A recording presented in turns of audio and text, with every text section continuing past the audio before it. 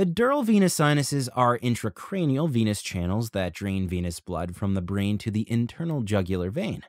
These venous channels are located between the layers of the cranial dura mater, and their walls are lined by endothelium.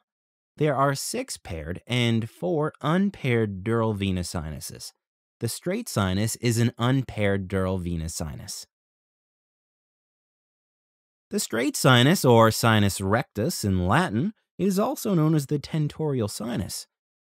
It lies within the dura mater along the superior surface of the tentorium cerebelli, where the perpendicular falx cerebri forms a junction with the midline of the tentorium cerebelli.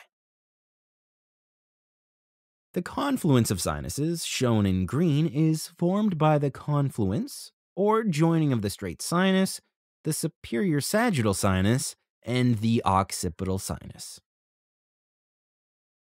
Choroid plexus, which is shown here in red, which covers the floor of the lateral ventricle and the roof of the third ventricle. The CSF flows from the choroid plexus through the body and tail of the lateral ventricle and into the third ventricle via the intraventricular foramen. CSF then flows to the fourth ventricle via the cerebral aqueduct, exiting via the medial and lateral apertures. CSF exiting the lateral apertures flows to the pontine system on the ventral surface of the brainstem, while flow from the medial aperture enters the cerebellomedullary system. It then follows one of 2 paths. The first flows around the cerebellum, draining into the superior system, from where it flows to the interpeduncular system. The second path flows down the subdural space surrounding the spinal cord to the lumbar system. This is where fluid is taken from in a lumbar puncture.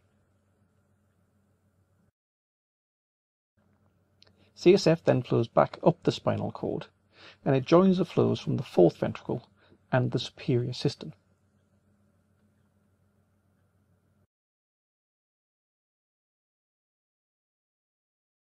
From the ventral systems, CSF flows across the cortical surfaces in the subarachnoid space, draining into the superior sagittal sinus via the arachnoid granulations.